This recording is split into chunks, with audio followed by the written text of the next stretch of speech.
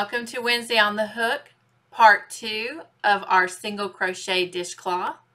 I am excited about spending this time with you, so if you're ready, then let's head on over to the craft table and put that border on our dishcloth.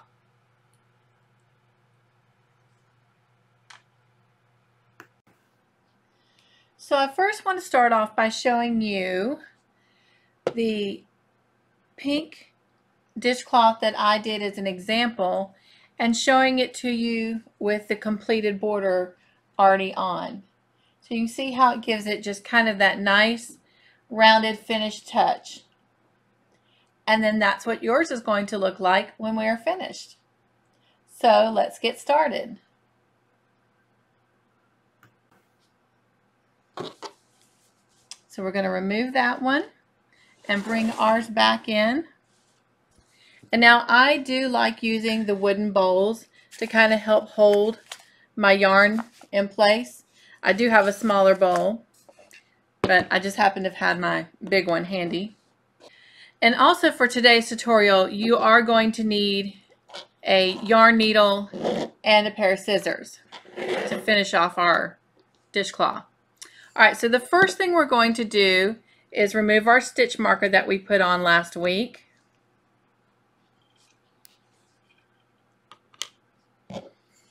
And then we're going to pick up right where we left off. And the first thing we're going to do is we're going to chain one. So we're going to yarn over and pull through our loop. Okay? And then we are going to single crochet right into this very corner stitch right here. And of course yarn over and pull through 2 loops. All right, so this is going to be our corner. So I like to use odd numbers in my corners, and I will show you why, especially if I am thinking about doubling the width of the border. All right, so we're going to do 2 more into that one corner. So we've already done 1, so we're going to do 2 and 3. I'm going a little bit faster because by now making the body of the dishcloth, you've had a little bit of practice making your single crochets. So now going along this edge here, you can kind of see where the end of your rows have ended. So we're going to do a single crochet in the end of each of these rows. That way we're going evenly across, because if you do, you know, a couple stitches too short, then your project's going to end up bunching up a little bit. If you do it a little too many, then your project is going to end up being all wonky. Okay, so you just want to make a single crochet right at the end of each row to keep it even. And I'll do a few with you. So I'm going to go right into that next stitch and do a single crochet. I'm going to go at the end of the stitch on the next row and just do a single crochet. The stitch at the end of the next row and do a single crochet. Okay, and I'm just going to keep doing that all the way down to the next corner. So you go ahead and finish your row down to the next corner and I will meet you there. All right, so we are now back down to that next corner. And we're going to do with it just like we did at the very beginning corner. We are going to single crochet 3 single crochets into that one stitch right there at the corner, so that we are rounding our corner off.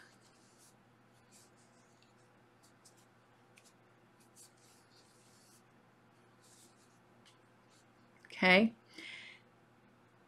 And then we're going to turn our work. So now if you'll remember, when we made our foundation row, I had you crochet into the very top loop only, leaving the 2 loops on the bottom. And this is why I do it that way, so that when I'm going to put a border on it, I can easily get into that stitch and I have 2 loops there that will help secure it, and it will also keep it closer to the project versus creating a gap and stretching it open and creating a hole. All right, so I'm just going to single crochet into each of those already stitches that I have, almost like I'm just going across creating another row. And you can see how easily the hook just goes into those stitches. All right, so finish that row and I'll meet you at the next corner, and that's where we will also meet up with our beginning chain tail, and I'll show you what to do with that.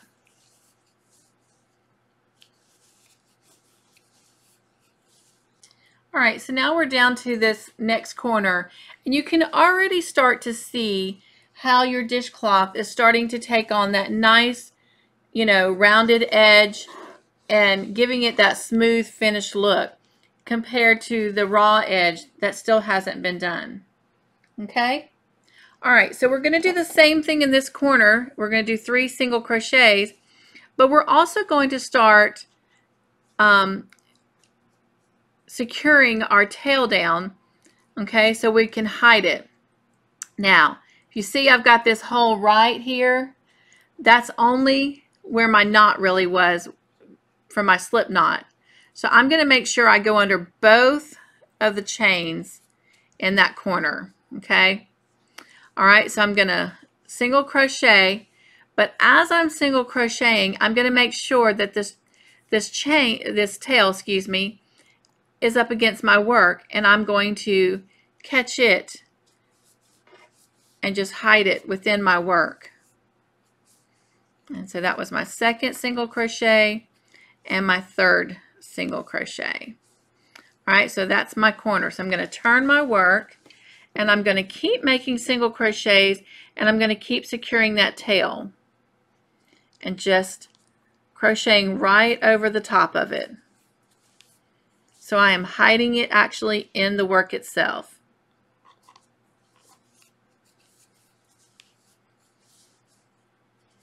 And after you've done that for a couple stitches, then you can just trim off the rest of that tail.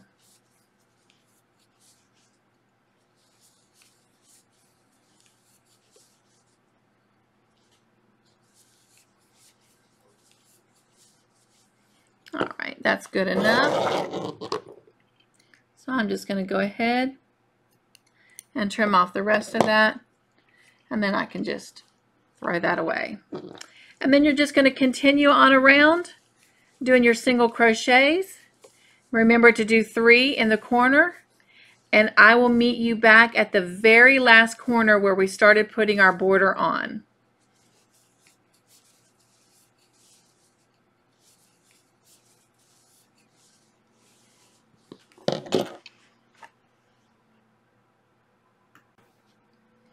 All right, so now we're back at that beginning corner, but I saved the very last stitch, so I'm going to single crochet into that last stitch, and now I'm meeting back up with where I began.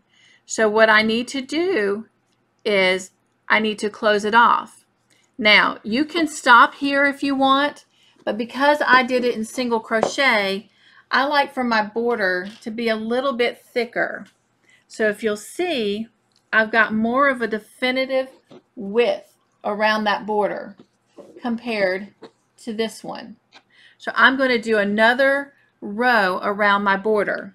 Now whether I'm adding another row or not, you need to slip stitch into the very next stitch, which would have been the first single crochet into your corner. Sometimes it's tight and you have to just wiggle your hook in there. And there we go. And then you're going to pull it through. Again, just wiggle it through. All right, but rather than doing a single crochet, we're going to slip stitch. And to slip stitch, you just simply pull it right through that loop. And then if that's all you wanted was that one border row, then you would just go ahead and, tie off your work. But since I am going to add another one, I'm going to chain 1, and this is why I like an odd number in my corners. I slip stitch into the first to secure it and even the row out, But now I'm in that middle stitch is where I'm going to create my next corner. So I have it right at the tip of that corner. So I'm going to do my 3 single crochets right into that corner stitch.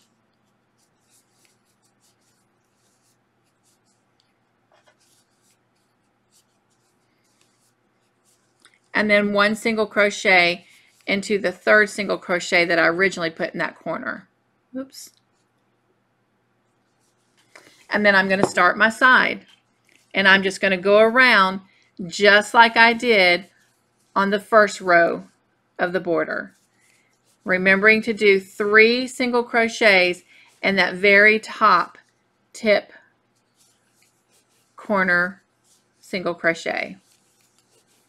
All right. So give that a go, and I will meet you around at the very end when we meet back up right here, and I'll show you how to tie off your work. All right, so now we are back around to that very beginning corner, and we're going to tie off our work. So the first thing we're going to do is we're going to insert our hook into that very first single crochet that we made into our corner. We're going to yarn over and pull through, and we're going to slip stitch it right into that other loop. All right, then we're going to take it, create a little bit of a tail. I like to give myself a little bit just to make sure I secure it in good, but you don't need a whole lot. All right, and then we don't need the rest of that. And then you're going to take it and you're going to pull it through. Now a lot of people will just continue to pull it through. Oops, sorry. But I like to make sure mine is really knotted down and secure, so I will loop it one more time and double do it, and then just pull it into the knot down to the work like that. So I know that it's really, really secure. All right. And then you're going to get it and put it on your yarn needle.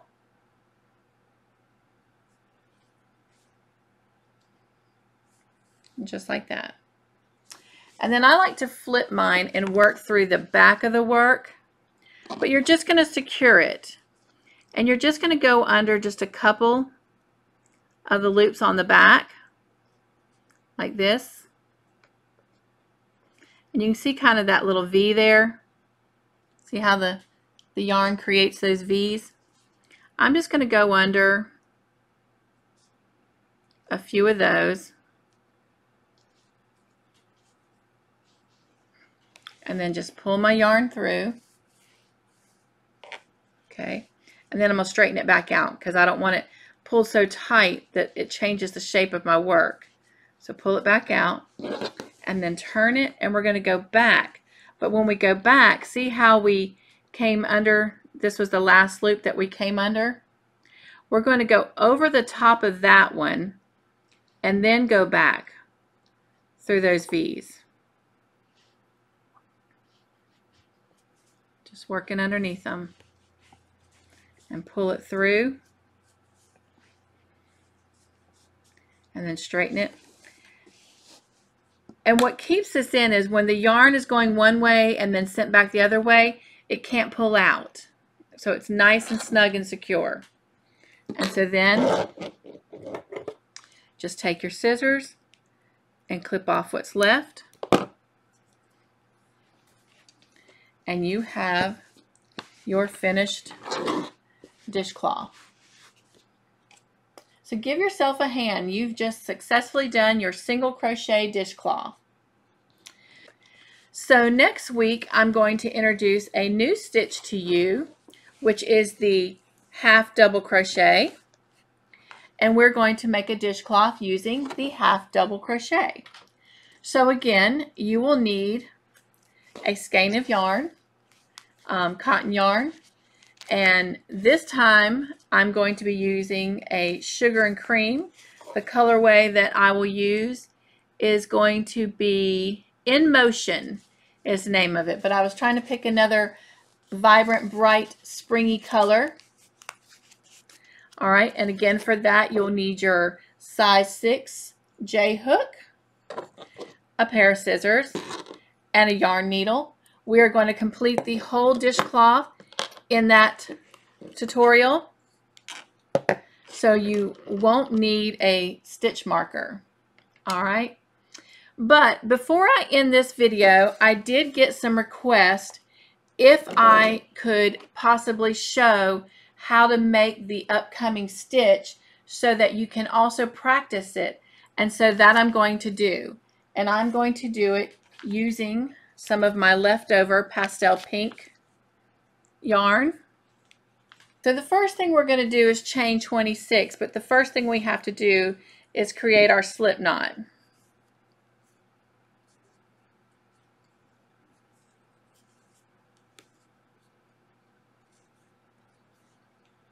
And then we're going to chain 26.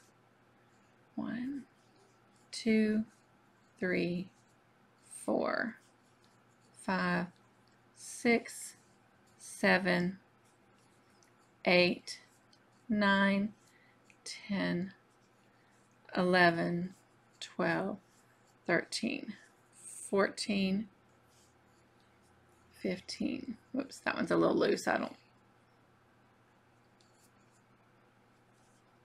keep it nice and even.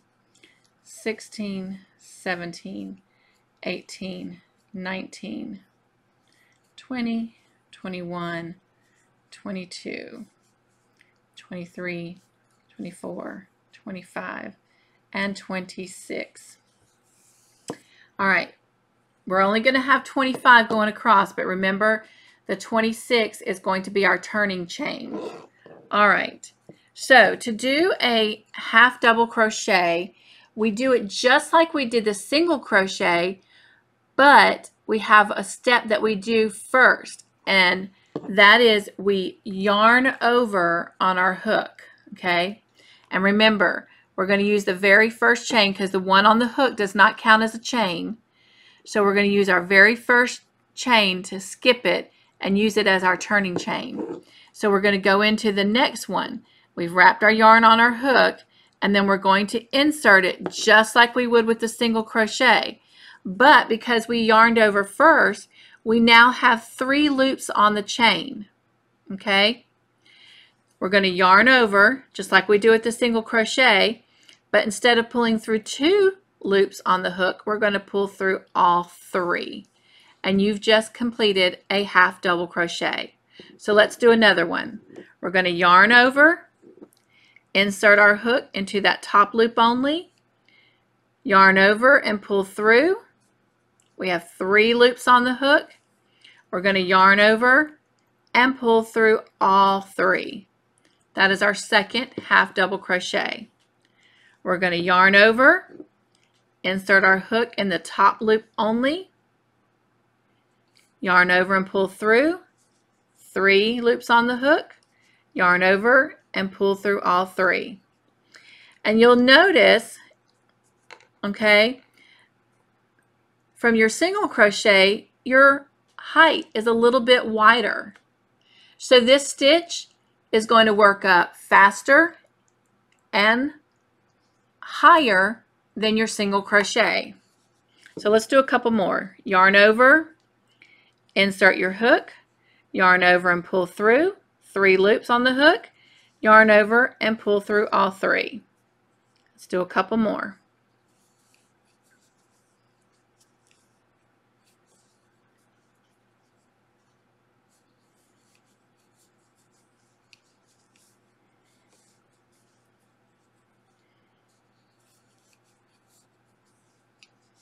All right, so keep practicing that all the way to the end. All right, so we're at our very last stitch.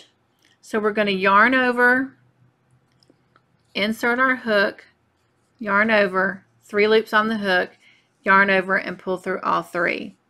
And that is our last stitch for that row. So to start the next row and increase the height of it, we need to yarn over and chain 1. Turn our work, and it's just like when we did the single crochet. Now if you'll look at your work, you'll notice that the height, it's almost the same height as 2 single crochet rows. All right, so we're going to yarn over, and now since we're no longer doing the foundation row, we're going to go up under those top 2 strands that create like a V. Okay? Yarn over and pull through. You have 3 loops on your hook. Yarn over and pull through all 3. Yarn over, go through the top 2 loops, yarn over, 3 loops on the hook, yarn over, and pull through all 3. Yarn over, go into that next stitch, yarn over, and pull through all 3. All right.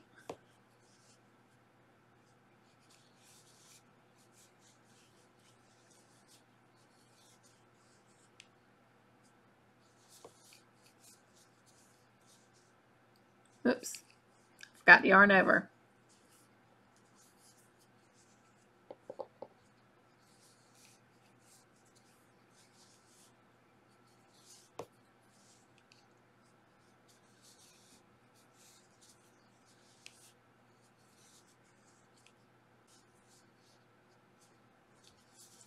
And just keep doing that all the way across. And remember, when you get to the end, don't forget to chain 1 before turning your work so you can increase the height of your row. So give that a practice, and then I will meet up with you next Wednesday for Wednesday on the Hook as we make our half double crochet dishcloth. If you like this video, be sure and give it a thumbs up. And if you haven't already, hit subscribe and hit all so you don't miss any of our Wednesday on the Hook tutorials. And until next week, stay crafty in your own way. And I'll see you for Wednesday on the Hook. Bye.